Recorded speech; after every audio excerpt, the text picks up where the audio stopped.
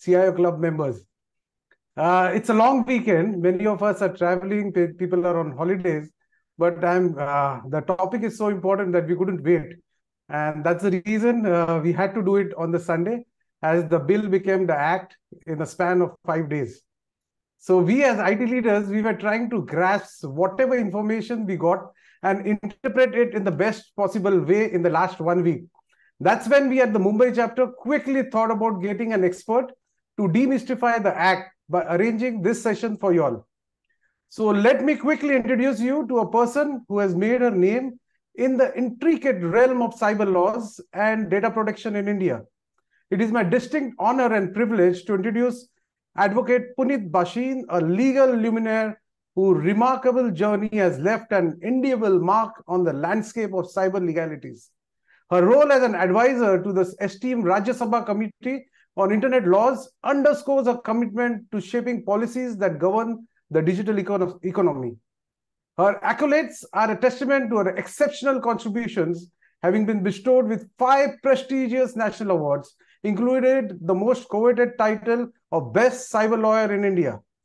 Today, we have the privilege of delving into the nuances of recently passed Act and its associated cyber laws under Advocate Bhasin's insightful guidance.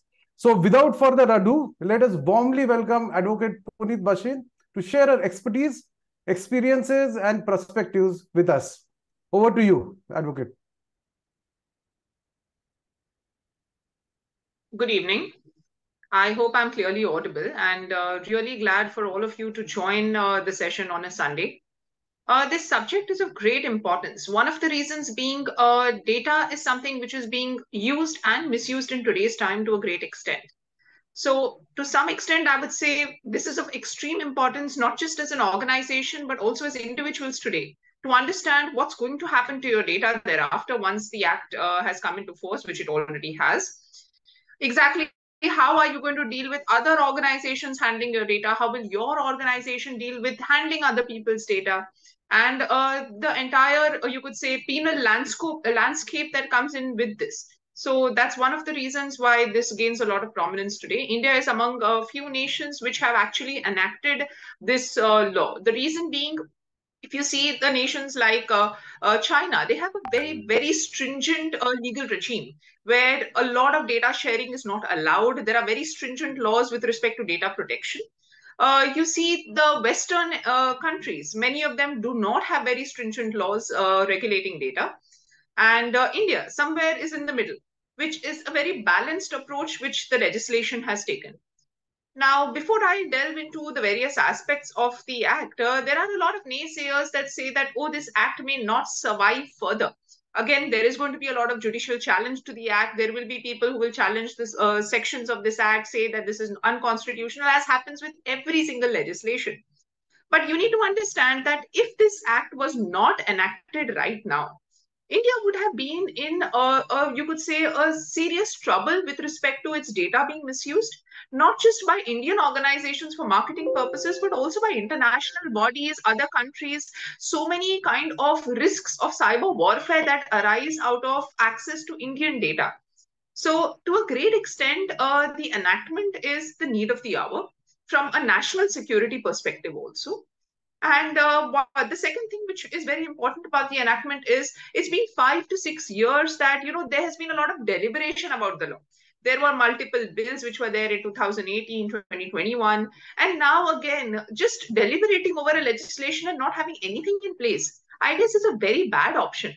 Instead, having a legislation with basic parameters that are matching the current industry landscape and post that amending it. You can have amendments every year based, especially in technology laws. It's absolutely important to keep amending the law because it's completely going to get.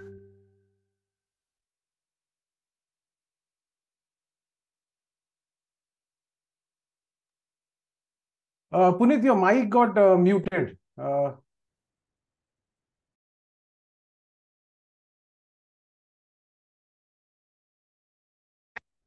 seeing today. Am I audible? Yeah, you are now. I hope I'm audible to the audience. Yes, you are. You did one. Was I audible also? Last 10 seconds, we missed you.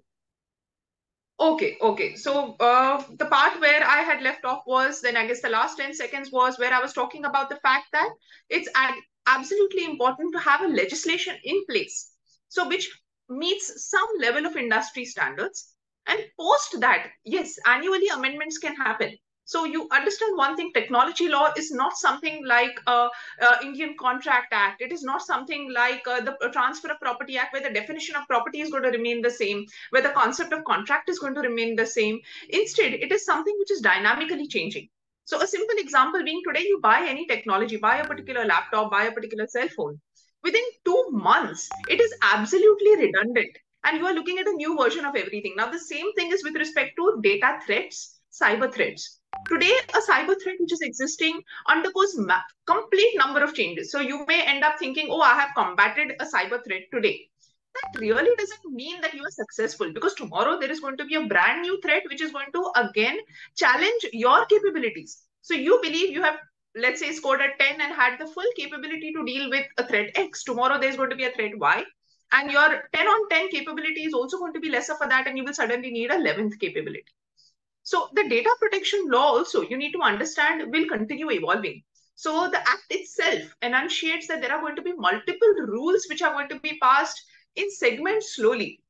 And this itself shows the legislative intent that it is going to remain in time with the laws. It's going to remain in time with the way society is changing, technological landscape is changing. With this, I guess, giving a brief background, I would request the next slide to start the main subject. Now, what is the concept of data? Data fiduciaries, data principals? Who are all these people? So when we are talking about data, it's a very simple word, but there's one thing that you need to understand. The implication that it carries is tremendous. One of the key reasons being that a four-letter word can actually make your organization go up and down completely. A breach of this four-letter word in your organization can cost you 250 crores in penalty. It can ensure that your entire organization probably is not able to function for maybe a day or two till you really get things back on track. So the kind of losses that can happen merely because of this four-letter word. So the legislature refers to this four-letter word, personal data. So data in general means any data that is available about you on the internet. And when we're talking about personal data, it is primarily data that can identify you as you. Now, one of the reasons over here in the slide, I haven't put in too much of, you could say, images and content. And again, a lot of bullet points under each thing is because of my simple philosophy, where I believe that, all senses don't work at the same time. So if you're going to continue reading, you are not going to hear. So I would suggest, even the video would be available later, that you all can hear the explanation of it well. And obviously, even the Bare Act is available for you to read the content of that in any which case. So coming back to the definition of data, what we are talking about over here is personal data. So let's give an example of personal data being data that can identify you as you. It can identify you as you directly. It can identify you as you indirectly. Now, over here, the concept of you doesn't only mean you as an individual. It means you as an HUF, it can be you as a firm, it can be you as a Section 8 company, it can be you as a corporate, it can be you as any incorporated entity or association, including CIO Klub, which is an association. So you can include a lot of things. You means the data subject, it means the data principal. So when I say data being directly and indirectly referring to you or leading back to you, the direct means obviously is where it is your name, where it is data about, let's say, your profiles online, about something that is directly linking to you. Indirectly linking to you is going to mean your email ID, it could mean your contact number. So things whereby directly a person may not know who you are, but yes, this data clue is more than enough to understand that we are referring to you itself as a person. So that is something which is important to understand about the concept of data.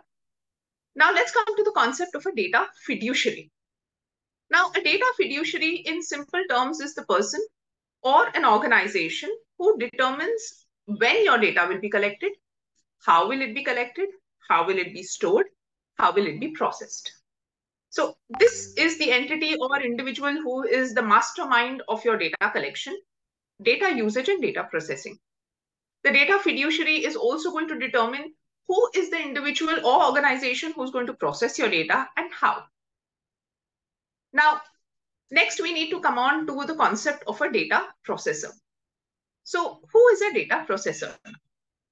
A data processor is basically going to be an organization or an individual who is designated the job. So contractually, a data fiduciary has to contractually enter into a relation with a data processor for processing your personal data. Whatever the contract has to entail, the terms have to be obviously in consonance with the data protection law of India. It has to cover all these aspects. I would request to move to the second slide, please.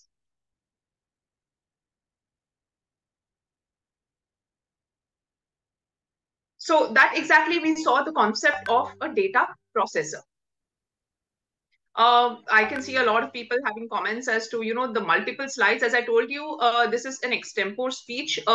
Please focus on the talk, the lecture, and the slides will not have too many bullet points. The same thing can be read by you, the points also in Bare Act, and I'm sure there's a lot of data available everywhere. So what I am primarily focusing on is the explanation and the understanding and meaning of these terminologies and their application.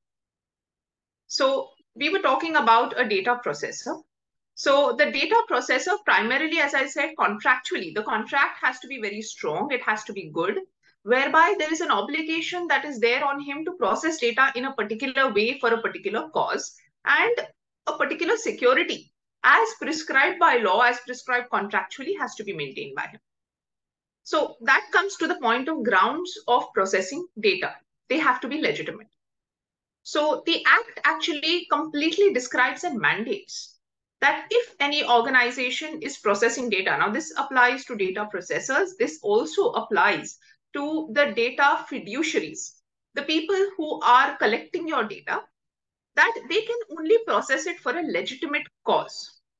The term legitimate cause, what would that really mean? So let's say today you are opening a bank account. So the data you have provided is to open the bank account. So that's a legitimate cause. Now, let's say the bank shares your data with the allied insurance companies it is working with, or with, let's say, any other share brokering investment firms, etc., etc. Now, that's not a legitimate data processing. So if you have given your data for banking, then opening of the bank account, offering you banking services, that is only the legitimate ambit of your data usage.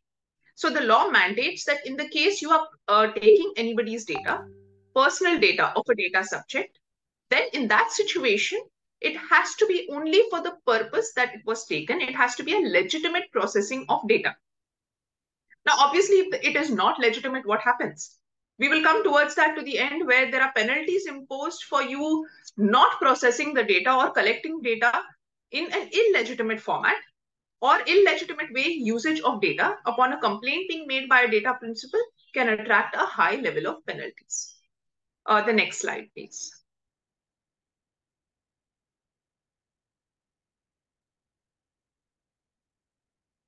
So when does data usage become legitimate? Consent.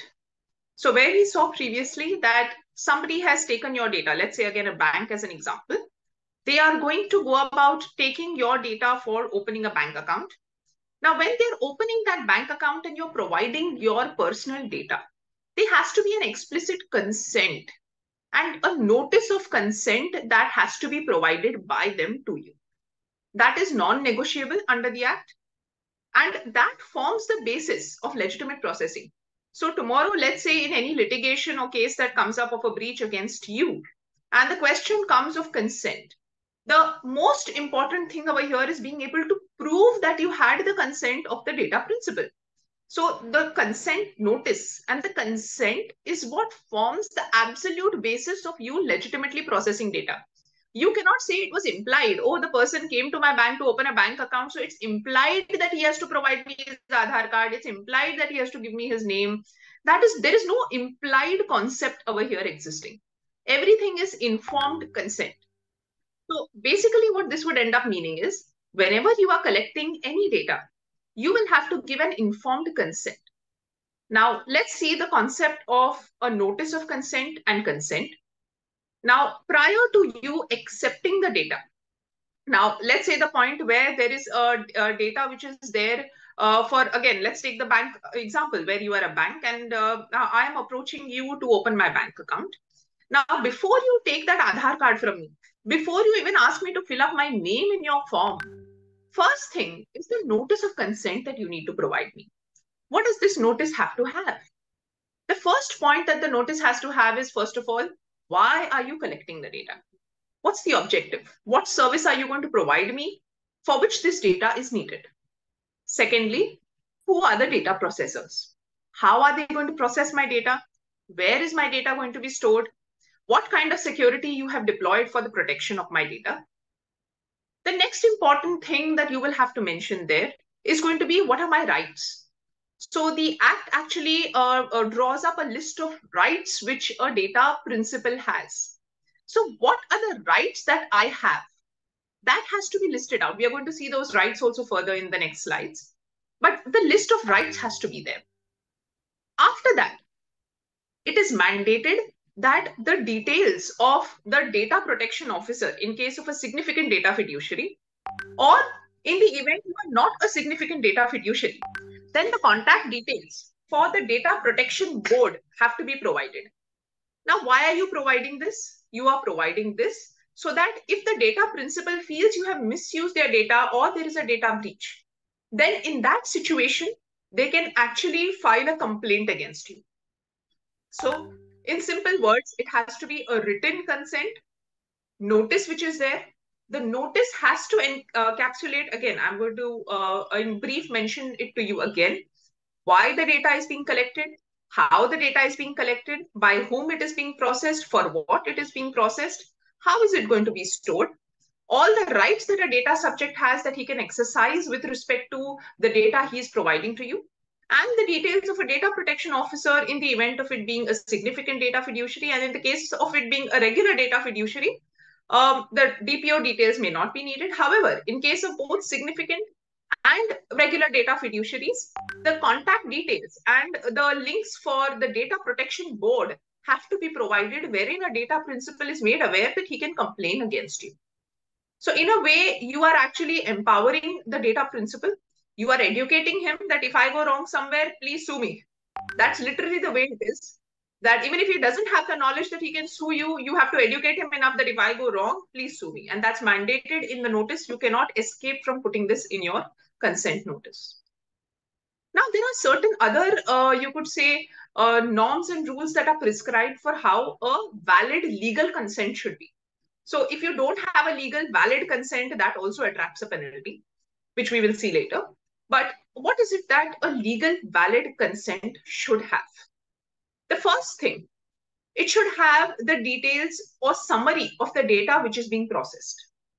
Second, it should have the names and details of the data processors, the names and details of the data fiduciaries. So it may happen at one point of time, let's say an organization A is collecting your data, but A has B, C, D organization behind its back also, which is collecting the data, determining how it's going to be processed, etc. So all the details transparently, who all are the data fiduciaries, all that needs to be explained and disclosed.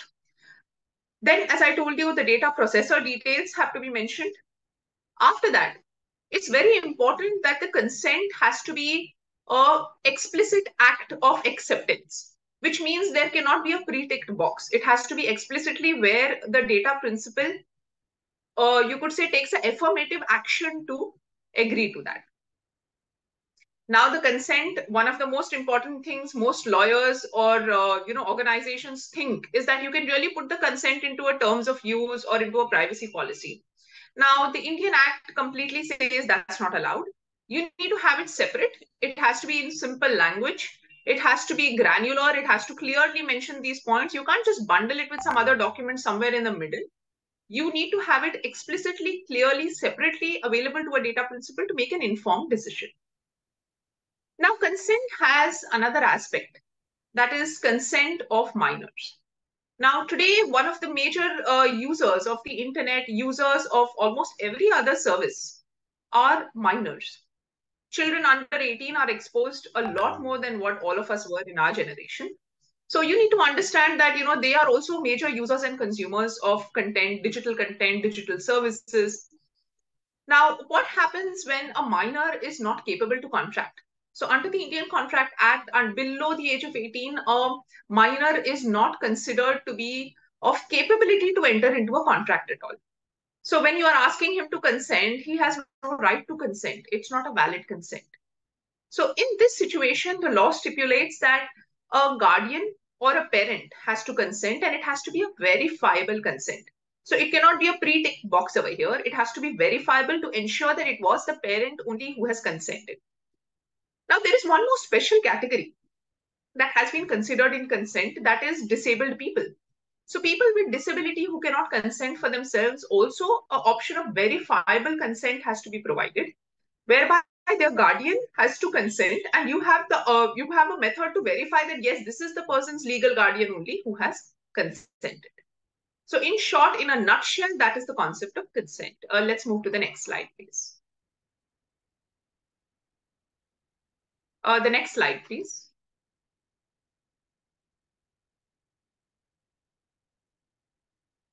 Now we see the rights and duties of a data principal. Now, a data principal has you could say, the capability of ensuring that his rights are maintained, are protected. And in the event any of his rights are breached, he has the right to also approach the Data Protection Board for their enforcement. And in such a situation, when he approaches the Data Protection Board for enforcement is when the inquiry ensues, and yes, where you can be prosecuted and the penalty situation arises. So let us just see what exactly are these rights which are so crucial, which are protected under the Act. The right to access information about personal data. So today, let's say you are a user of a bank services, you have the right to obtain all the information that the bank is collecting about you. And you have the right to know whether or not you have consented for that, and specifically what is being done with your data. The next is the right to correction and erasure of personal data. I think this is something which everybody is well aware of, the right to be forgotten. So India never had the concept of the right to be forgotten. This act gives the right to be forgotten, wherein a data subject or a data principal can actually reach out to a data fiduciary and require him to delete all the data that he is storing about them. Now, what happens if a principal approaches a data fiduciary and says, I want all my data to be erased? The process is not that easy, which means there has to be legal competence and technical competence to do the same. And the same thing has to percolate down to the data processors. The data processors also have to delete the data. So the data fiduciary has a responsibility to ensure that all the data processors are also within reasonable time frame deleting that data, and thereafter a confirmation has to be given to the data principal that all their data has been deleted. The right to correction, wherein a data principal has the right that he can seek correction of his data. If anything is wrong, if anything has been changed, addresses have been changed, he has the right to seek correction of the data. The right to grievance redressal. So the right to grievance redressal primarily is where the data principal can raise issues that he has through his consent manager. Now, consent manager is a very new concept, wherein this is basically stipulated by the Act that there would be people who are going to be registered with the board as consent managers. That is the Data Protection Board, and they are the people who would represent the data principals. And in the situation, a data principal has any grievance via the consent managers, they can approach the data fiduciary or the DPO of the data fiduciary, the data protection officer of the data fiduciary, seeking redressal. In the event the data fiduciary fails to redress it, then yes, they can even approach the data protection board thereafter and take the necessary actions, which would ensue in the inquiry and the next steps. The right to nominate. Now, this is also very crucial, that what happens after your death to your data. So in the event a data principal dies, prior to that, he has a right to, at any point of time in his lifetime, nominate who would be the person who can handle his data post his demise. Now, what are the duties of a data principal? The duties are primarily that they will not provide false or wrong data to the data fiduciary. They will not impersonate anybody else and provide wrong data. They are not going to file false and frivolous complaints. And while utilizing the right to correction or erasure, they are not really going to provide wrongful information. They will be providing correct information to the data fiduciary. The next slide, please.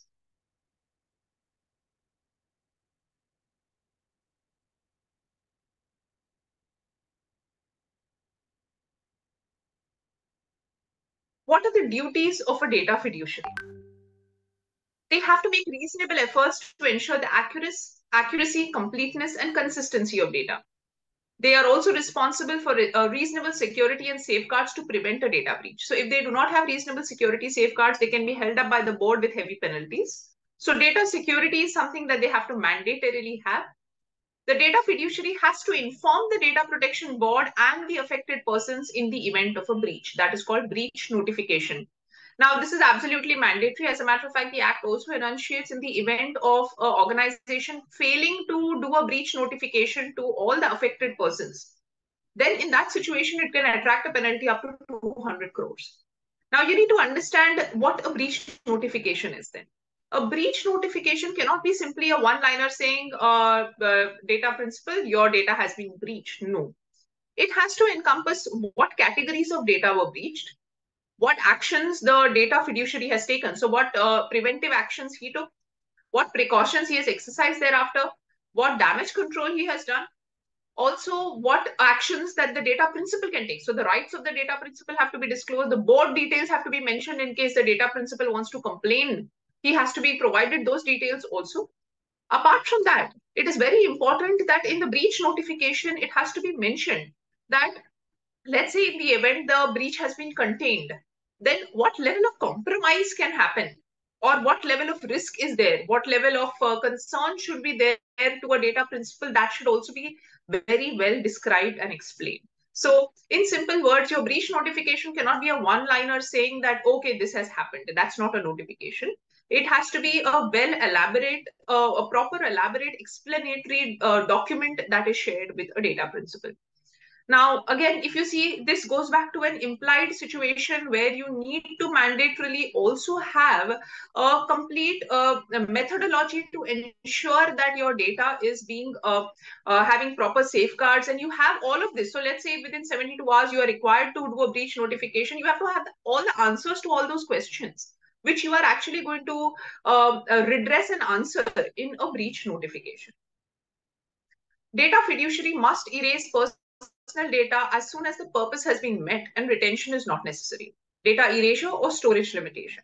So in the event you have completed the process for which the data was collected. So let's say you have closed your bank account. Then the bank has to delete all your data. They cannot really preserve the data for any other allied services. Now, one thing over here, which I saw with respect to data, a lot of organizations, as the Act says, digital personal data protection. So felt it only refers to digital data.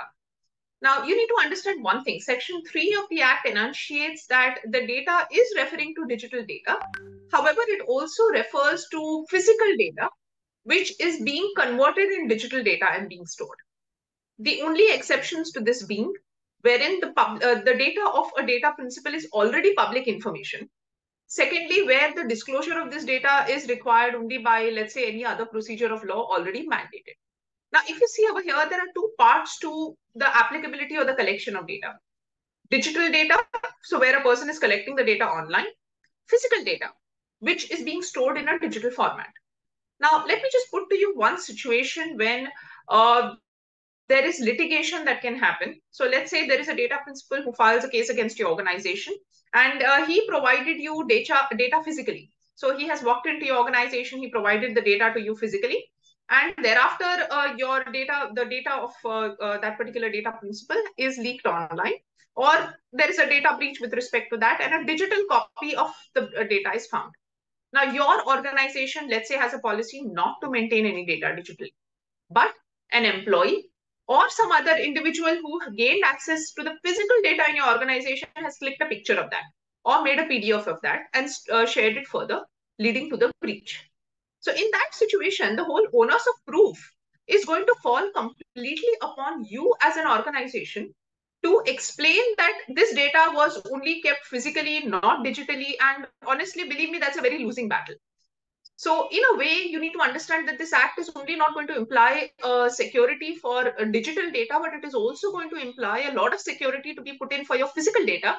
Because this particular act, if you will notice, the concept of data breach over here also refers to accidental data breach, which means a guilty mind of mens rea is not required. So you can't say that, I didn't have the intent for this to happen. That is not something which is going to be considered at all. A guilty mind is not a part of the same. So in this situation, even an act of negligence or anything that goes up and down in your organization unintentionally will also render you liable. So physical data, digital data, both security becomes very important, because the burden of proof to prove that this was physically collected and processed completely is on you. There is a supposition which is existing against you that this is digital data. The next slide, please.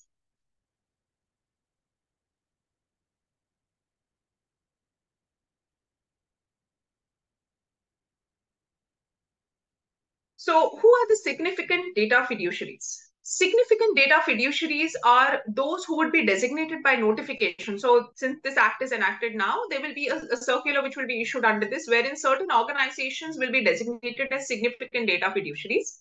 The government is suo motu going to do that, designate them, central government. Now, on what basis will certain organizations be categorized as significant data fiduciaries?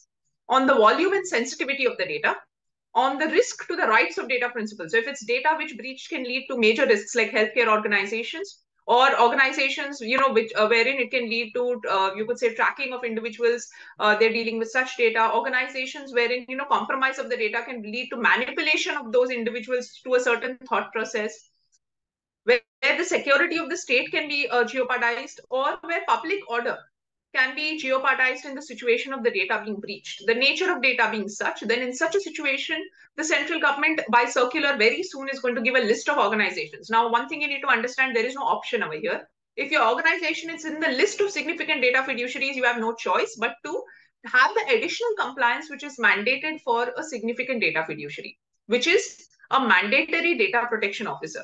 You need to in-house appoint a data protection officer, no choice. You need to conduct data protection impact assessments, mandatory. So you have no choice on that either. And you need to engage an independent data auditor to conduct data audits. So what are data audits? Primarily, they are audits to check the life cycle of your data, exactly where the security may be lapse, where it needs to be improvised upon, how the processing is happening, your data mapping processes are good or not. So all of these things need to be considered very well. The next slide, please.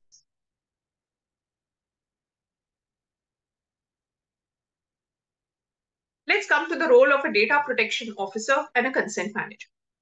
Now, a data protection officer under the Indian law is very different from the one under the EU GDPR. Here, the data protection officer has the responsibility with respect to the data. He is not somebody who can say, I am not responsible. He is responsible for all the practices that are there in an organization. He is the one point contact between the data protection board and the organization to reach out with respect to complaints that may be there, with respect to remediation that is sought by the board, with respect to any and every action that the board wants to enforce within the organization.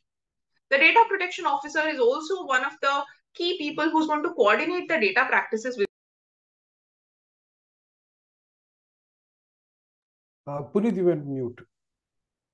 The data protection officer is going to be, to give a simple example, going to coordinate whatever data activities are occurring in the organization, whatever data activities are being outsourced. So the Zoom meeting is getting muted, and again, no idea why, but I'm just unmuting it. So there is a certain pause in the session. So the data protection officer is going to be the individual who is going to coordinate all the activities, outsourced, in-house activities with respect to the data, coordinate what kind of security the data processor is maintaining. So a data fiduciary has a responsibility also towards how the data processor is going to do that data. So the data protection officer is the person who's also going to coordinate that. He's going to coordinate the legal compliances, which may be in-house outsourced. He's going to coordinate the technical compliances, which may be in-house outsourced. He's going to coordinate all the complaints that are coming in from data principals. He's going to coordinate what exactly, the data processor is doing with the data. And not just on paper, but it's a very proactive activity that is continuously going to happen. With respect to the consent manager, now through further notification, this is going to be elaborated further also, but they are primarily individuals or organizations who are going to represent data principals. And they would have to be registered with the board to do so. And there's going to be a process for that also, which will be enunciated very clearly. So in a way, they are the people who are going to be competent to represent data principals before the board in complaints. The next slide, please.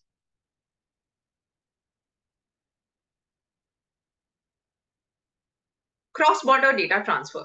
Apologies, I think there's a error in that. That's data transfer. So cross-border data transfer is something which has puzzled a lot of people, wherein the whole issue was, can the data be transferred outside the boundaries of India? Now, you need to understand one thing. If any organization is processing data, so if they're providing a service into India and they're processing Indian data, by default, they have to be compliant with the Indian data protection law. So currently, what is the situation with a large number of organizations? They are incorporated in some other country and they say, we are governed by the law of our nation. That option is not existing.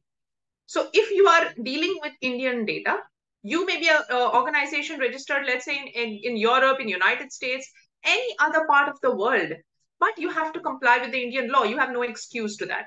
Again, you can be prosecuted under Indian law for penalties also. You cannot say that there has to be a prosecution only in the country where I am incorporated. So right now, if you see a lot of organizations, that is the stand that they take, and this act makes it very clear that that stand is not applicable. Also, you need to understand with respect to cross-border data transfer, there is a provision with respect to the government is actually going to categorize. There's going to be a circular also where certain categories of data will not be allowed to be processed outside India. So that is also going to come forth next. So if your organization is going to deal with that data, you are not going to be allowed to process that sensitive data outside the country. Now, those categories of data will be provided separately by rules that will be enacted under this particular act very soon. The next slide, please.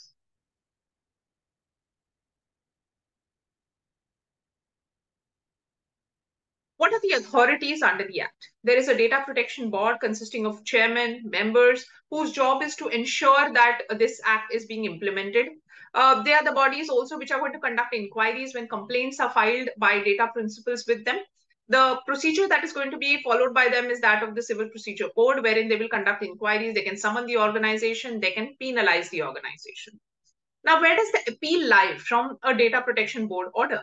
There is going to be an appellate authority to whom the appeal will also lie. Within 60 days, an appeal can be filed by an organization or individual who's being prosecuted. Now, one important thing that comes up is, can individual professionals be prosecuted? They can. So in the event that you are providing services to any organization, any other individual, you're dealing with sensitive personal data and information, and you fail to secure that data, and a data breach happens, then yes, you can also be prosecuted in that capacity. So these are the authorities under the Act. Now, you need to understand one thing, that this is a civil authority for compensation or penalties, which we are going to see further. But the Act has clearly mentioned that, if there is any other case that comes up, so let's say there is a data breach, the only way a data principal can claim compensation and can take action against an organization or individual who has breached their data for civil remedy is under the Data Protection Act, which means he has to approach the Data Protection Board. So civil courts are barred, but there is no bar that is there on the criminal courts, which means in the situation of a data breach, very well, a data principal, along with claiming compensation, can also seek criminal prosecution. So the jurisdiction bar is only on civil courts and not on criminal courts. So you need to understand, even right now, when there are cases which are there with respect to data breaches, where there was Section 43A of the Act, the Information Technology Act. In cases of data breaches, always there was an FIR which was also filed as a practice, and along with that, a complaint for compensation before the adjudicating officer, claiming, up to 5 crores of penalty or 5 crores of compensation. So even right now, the regime was where both civil and criminal remedies can be pursued at the same time. So as an organization, even right now, the system remains the same. So the Data Protection Act has not changed that. You can be prosecuted criminally and in a civil fashion for the penalty in the same fashion. You will continue to be prosecuted both ways. So you can't say that there is a penalty case, so thereafter, there can be no FIR filed against you. That is not the case. The criminal route is separate and will continue. The next slide, please. So what are the penalties under the Act? The penalties, to just give a brief idea to you, in our country, we have never had penalties to this nature. If you would ever read the Indian Penal Code, there are, there is penalty to the tune of 50 rupees in certain offences, 500 rupees, 5,000 rupees, 10,000 rupees is like a very high penalty under the Indian Penal Code. Now, the Data Protection Act suddenly has a very high level of penalty, which is unheard of or unseen of in any Indian legislation. Not just Indian legislation, but globally legislations do not have this high level of penalties. So where there is a breach of the obligations of the data fiduciary, which we already saw what are the obligations, and they have not reasonably taken security safeguards, they can be prosecuted to the tune of 250 crore rupees. Now, reasonable security safeguards to prevent a data breach, all of this is very, very subjective, which means very strong compliance, documentation, legal, technical, everything has to be there in an organization to prove that they have followed a certain compliance to the act to ensure that, the penalty is not as high as this. The next, breach in observing the obligation to give the board or affected data principal a notice of personal data breach. So where the breach notification has not been made, in that situation, as I told you already, 200 crore rupees. Up to that, a penalty can be imposed. Breach in observance of the rights of a data principal or obligations with respect to children, the penalty will extend up to 200 crores. Breach in observance of additional obligations of a data fiduciary. So where, let's say, the data audits have not been conducted annually, where the data protection impact assessments are not there, where a proper DPO has not been appointed, and not a namesake DPO. A DPO actually performing the role, duties, everything documented in the right way to be able to be presented. So what we are looking here is a legal representation. You cannot just have data or whatever you are doing in your organization if it is of no use to be presented in a court of law. Because end of the day, when you're going to be prosecuted, it is something that has to be presented before a judge. It has to be presented before the board over here. And they have to be convinced that, this was adequate enough and the penalty should not be that much. So you need to understand that all of these things that we are talking about, the compliances, they have to be in such a fashion that they can actually be presented in a court of law. They cannot be completely you could say, I'm in an organization, I'm doing what I want, and this is good enough. That's not how it would work. It has to be in tandem with, at the end of the day, you have to be represented. So it has to be in tandem that, the representation has to be proper in that situation. The nature of penalties being so high, yes. So keeping that in mind, you need to be very cautious about how you are complying with the act. Then thereafter, breach in notification of the duties. So whatever duties were there of the data fiduciary, if he fails to adhere to that, there is a penalty of 10,000 rupees. This is the lowest penalty in this act, actually. Breach of any other provision that was there, any other provision in the act, there are multiple provisions in the act, a penalty up to 50 crore rupees would be imposed out there. The next slide, please. With this, I come to the end of this session, and all of you further require any data, you can get in touch with me. You can follow me on my YouTube channel, LinkedIn, Twitter, multiple other places where you can follow content I'm sharing about the act. But please feel free to ask any other questions at this point.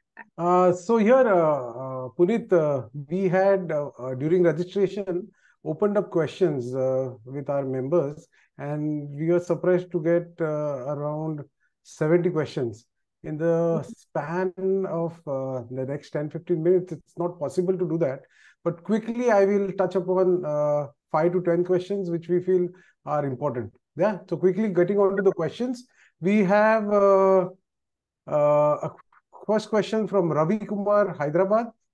How this entire act helps for data center businesses? Well, you need to understand the government is going to issue a circular, that is for sure, which is going to specify certain classes of data. I cannot divulge what, but certain classes of data, the processing is not going to be allowed outside the country. So pretty much you can understand that's going to be the sensitive personal data categories. And again, as the concept existing that these categories of data for sovereignties, security of our nation are very important. They don't get shared outside for processing. So, once this list and circular comes out of what categories of data cannot be processed outside the country, in that situation, yes, Indian data centers are going to have booming business. So you can be rest assured right now itself that what you're looking at is a considerable category of personal data which will have to be processed by any organization outside India wanting to give services to India will have to kind of, for those categories of data, only keep the data in India for processing.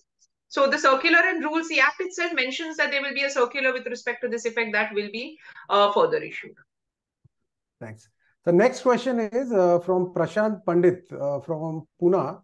And he says, in the real estate industry, what precautions we should take when we sign agreement with vendors like visitor management systems?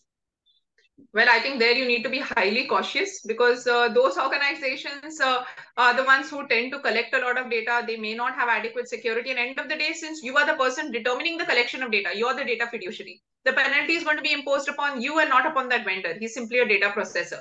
You can continue after that suing him for years to try to recover the money. The responsibility lies upon you.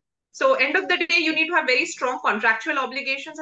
And as I mentioned, when you're talking of data audits, it's not just data audits of your organization, it's data audits of your data processors also. Because end of the day, as a data fiduciary, who's going to be prosecuted? It's you who's going to be prosecuted. You are going to pay those penalties. So it's your job to invest in the data security and ensure that your vendors are doing the same job. Ensure that there's a data audit of theirs. You need to ensure that things are in line for you, end of the day. Okay, the next question is from Subramani P from Coimbatore. He says details on DDPP versus employee data. Well, employee data is something which is very tricky because organizations today are collecting employee data left, right, center, everything possible, including health information.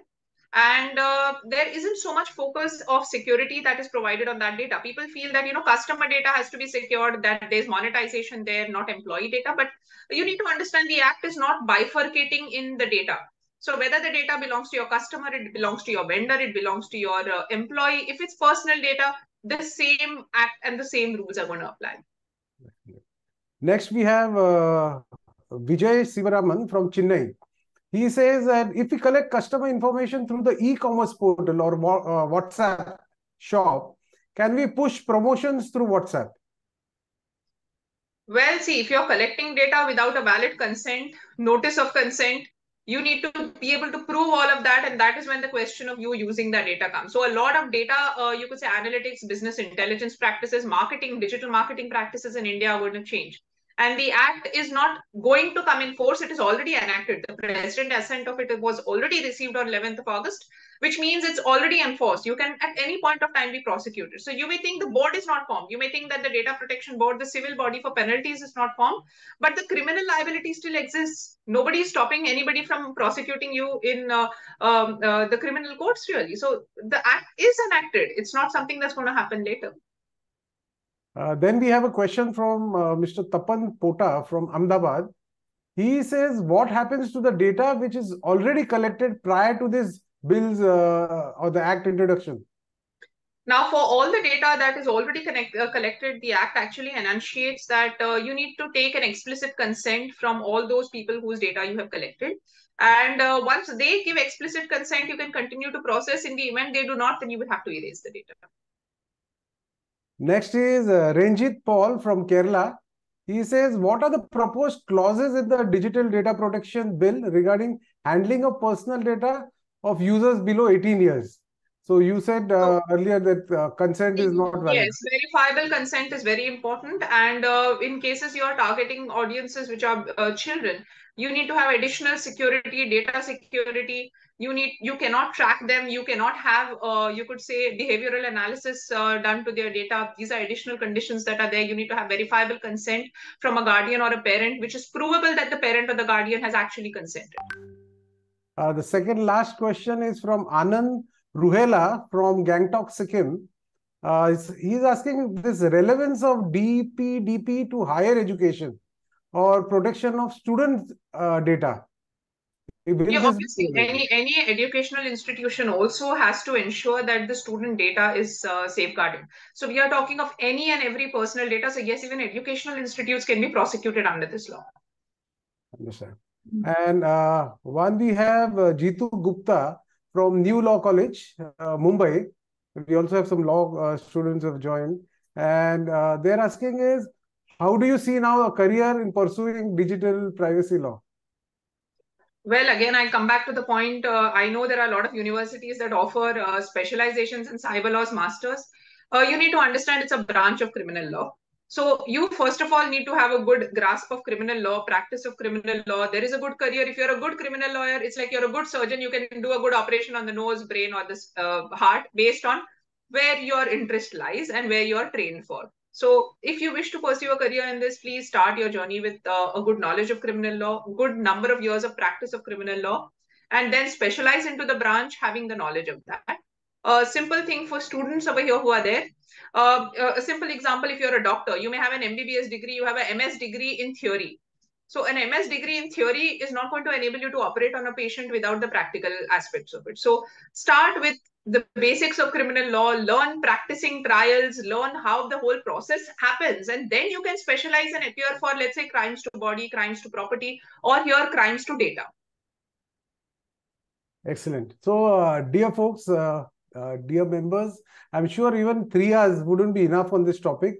And we need to close for the evening. Unfortunately, we are right on the clock. It is my honor to extend a heartfelt vote of thanks to Advocate Puneet Bhasin for gracing us with a profound wisdom and sharing an invaluable expertise. Advocate Bhasin, your deep insights into today's digital protection, data protection bill and the associated cyber laws have left us a mark on our understanding. We extend our sincere gratitude for taking the time to share our knowledge, your knowledge, experience, and perspectives with us. Your guidance will undoubtedly serve us as a beacon for all of us who are now navigating the ever-evolving landscape of digital legalities. So on behalf of the CIO Club Mumbai chapter and all the club members across all chapters, I extend a heartfelt appreciation to you. Your presence has added a layer of depth to our event, and your insights will continue to resonate with us as we move forward. Thank you once again for being a beacon of knowledge and an inspiration to us all. Thank you. Thank you, Nihar, for inviting me to this session. And one thing, actually, I think somebody in the comments pointed out, my website is www.puneetbhasin.in, not .com. So somebody just commented they were not able to access the site. So it's puneetbhasin.in, not .com. I will circulate the video, the slides. We'll edit the slides and do that. Yeah? Yes. And maybe looking forward, we will have another session going forward, maybe 6 months down the line or a year down the line, to see how the actual act places, what are the cases, use cases, what happened, and when the whole thing comes down, boils down to a more understandable means. Yeah? Yes, I'm quite sure the audience here would not want to be the use case. Because initially, yes, there are going to be multiple categories of organizations which will be prosecuted. So yes, nobody wants to be that use case for sure. Yeah, thanks a lot. Thanks a lot. So we are right on time, 7:59. I'm sure members are very happy about it. We will have a feedback form sent, and we'll surely share the feedback with you. Thank you very much. Thank you. Good night. Good night. Good night. Thanks, everyone.